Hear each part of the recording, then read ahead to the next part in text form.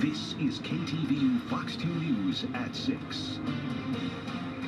Terrifying moments in one neighborhood in Vallejo. Police say a suspected burglar broke into a home and the person living there shot and killed that suspect. We hear these things every day in this area now. It's not when I moved here. It's different. Well, the shooting happened right in the middle of the morning and just blocks away from the police department. Good evening, everyone. I'm Heather Holmes. And I'm Mike Nebeck. The Solano County District Attorney will now investigate whether or not to file charges against the homeowner or decide if the homeowner was acting in self-defense. KTVU crime reporter Henry Lee has the latest on the investigation.